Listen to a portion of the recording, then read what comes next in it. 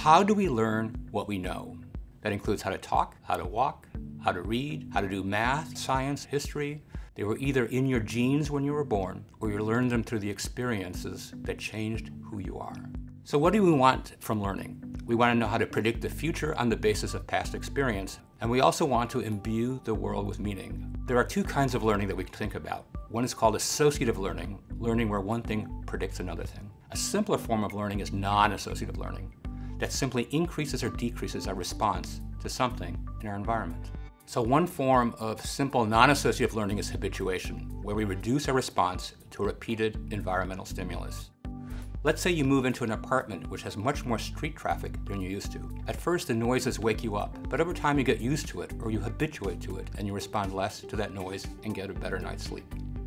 Find your MIT moment. Visit learn.mit.edu.